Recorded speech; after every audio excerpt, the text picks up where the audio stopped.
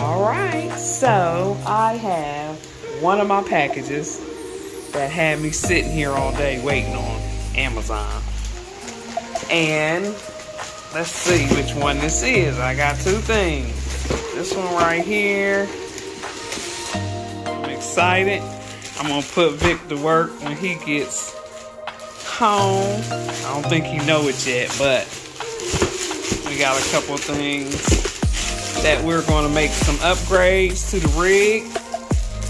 And this was the other item I was waiting on. RKF. Hello guys. Hi everybody. Welcome back to another episode of us. Yeah. Of us. So today we have a project. Well, I've created a project, but my good old handy husband here has agreed to go along with the project. So upgrade beautification. Upgrade beautification. So what we're going to upgrade, and we're trying to get a couple things done before we go back out. But what we're wanting to upgrade is stand by. Okay, so what you are seeing is actually we've replaced this shower head before, right? Mm-hmm. Well, there's nothing wrong with it. No, what I'm saying is we replaced it before because it was broken. Yes. Well, we replaced the original one. Right. Because it wasn't putting out any pressure at all. And I'm sure if you've been in your shower and you haven't changed it, you know about those cheap, shower heads that come with the RV. Unless you're getting some fancy Class A, then it's a little bit different. But if you're just getting a little travel trailer, you know the ones I'm talking about. So this one right here has very good pressure. Very good pressure. It does, but what I'm wanting to do is to add a couple changes, personalize the rig for us. So we're going to switch that out. And then what we're going to switch out is the factory faucet. Yes. It's the factory. So I did see on a couple videos some folks have replaced the sink. I don't think nothing's wrong with that sink, so it works for us, but I do want to add a special touch of ours to the faucet and the shower. So for the sink, it's a little tight underneath there. Mm-hmm. Tools you may need: pliers, because you have to get all the way back up underneath here to loosen the fittings. Right. Okay. So I have a very special tool that does that, and I will show you that tool. This tool right here is called Tekton. Tekton. And this helps you to get up underneath the sink in those tight corners. And the way this works is folds down like this, and you have to open this up yourself to get it on to the fitting.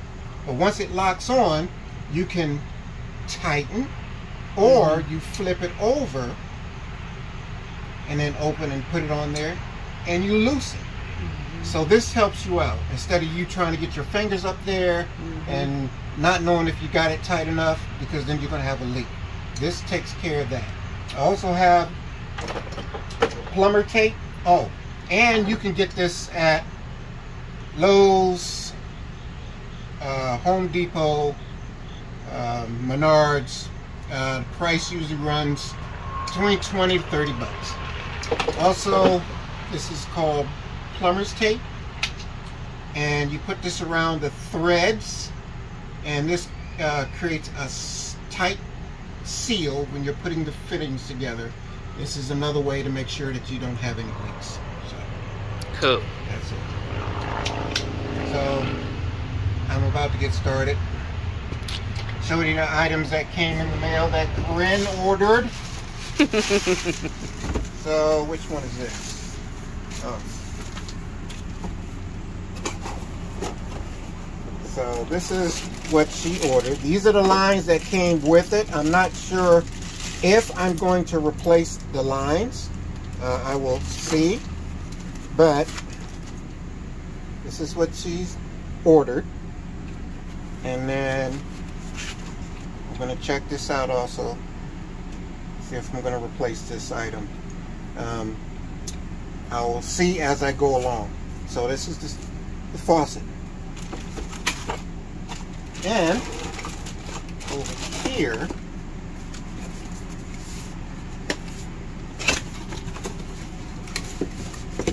is the shower hose connection, and then we have the shower head. It looks pretty good, so we'll find out how the pressure is. We'll let you know how that is.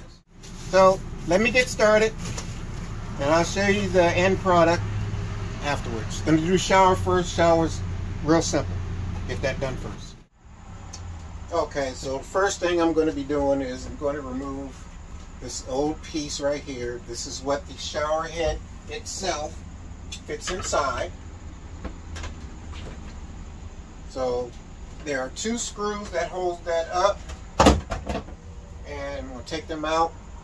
I have a template that this will be going up in its place, and all I'm going to do is where the screws are up here, put them right in here, and this is where this housing will slide and lock into. So we'll see how this comes out. So be right back. So here is the old piece that came off. There are 2 screws that I had to take off, and I already put the new piece on up here. The holes lined up perfectly. Next, I'm going to put the new hose on. This is the hose that's on there right now. It's kind of a plastic, you know, but it does the job. So I'm ready to place that, and that just twists off down here at the bottom, and you can do that hand tight. So I will be back after I get that done. Okay, I got the bottom piece of the hose on. The second piece is going to connect to the shower head. Now you want to put plumber's tape on the threads here, and the way you want to do that is you see how this is going to screw in, which is it tightens to the right, and I think the saying is tighty, righty, lefty, loosey. So in other words, you turn it to the left, it loosens up, turn it to the right, it tightens up. So when you put your plumber's tape on, you want to put the plumber's tape on so it turns to the right. That way, if this goes on top of that, it screws and tightens it up. So that's what we're about to do. Here is the plumber's tape, and we're going to put it on there. Get it, and take it around. There. Good to go. Then we're going to connect it.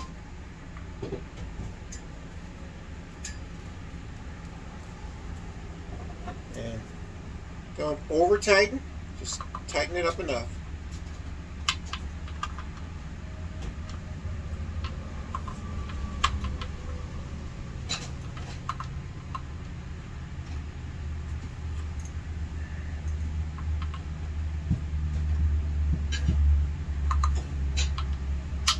Don't over tighten, just enough.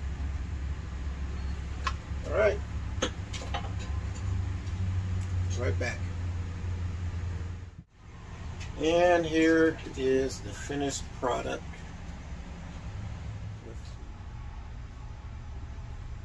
Okay, so now onto the sink. I have my Tekton, Tekton tool available so that I can get up underneath the sink here and loosen up the fittings, the connections. So I'm going to do that. Once I get the connections done, I should be able to lift up the faucet to put in the new one.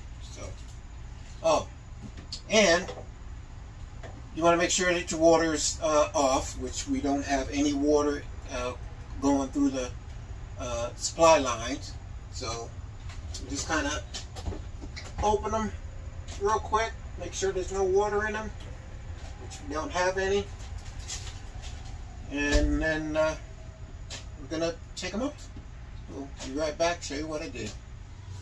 Okay, so this is what I did. I found an easier way to kind of get to it, and there are four clips.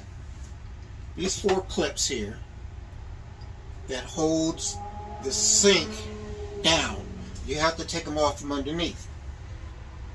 I also took loose the connectors that feed the water into the faucet, and then once I got that done, I took off these.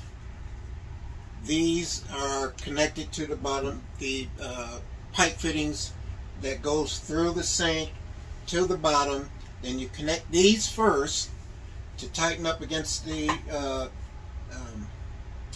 wood and the faucet, tightens that up, and then you would connect the fittings for your water supply. But what I did was I took off these brackets, 4 of them, disconnected the water fittings, then took off those screw clamps, if you want to call them that. That way I can lift this out. I can also take this out. And I also loosened up the connector here. So if you ever want to replace your sink, you can do it that way. But you also have to look at the size. You have to take a measurement and everything like that. I just found it a little bit easier for me to get all this stuff taken care of, taken out. And now I'm getting ready to put in the new one. So I'll be back. Okay, so this piece here comes with it, goes in like this, and then you put this down on your sink here.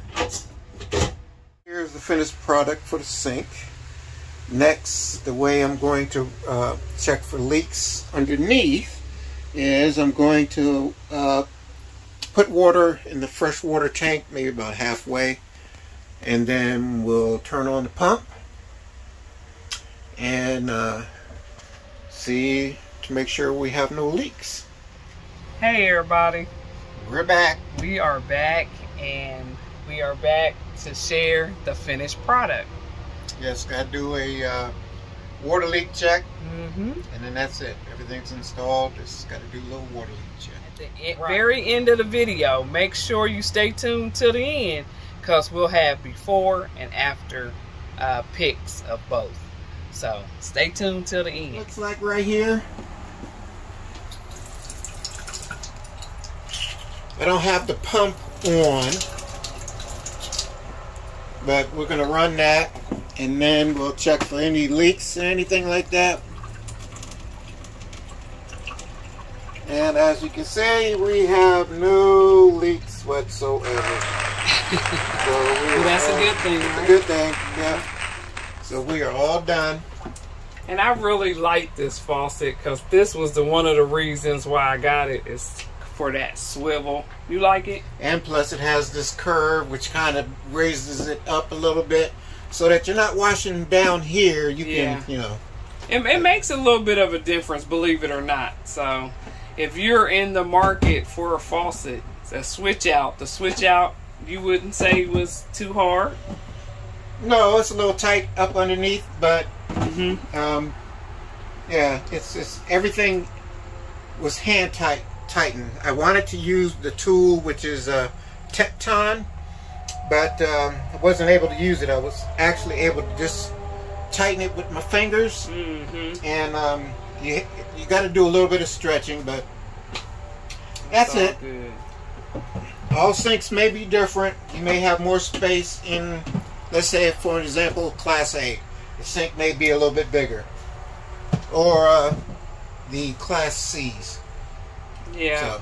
So, but it's very simple to do. That's it. Then we have the shower, which isn't hard. All I did was take off the old one. It gives you a rubber mat to put on here. The mat was actually squared, and I cut it off so that it wouldn't be sitting out like that. And that's a pretty nice shower head. And it does have good pressure. Well, so. Yes, indeed. So we are pleased with our latest upgrade to the rig. The shower's nice. We wanted to kind of switch out to the black color, because it has some other areas in here that are black, so we just like black better. We are done. Yes. And everything was a plus, and it wasn't that hard, y'all. So if you want to change out your faucet, go for it. Yep, absolutely. All right, guys, until next time. That's it. And I'm Corinne, and we are the Real Weekend Warriors.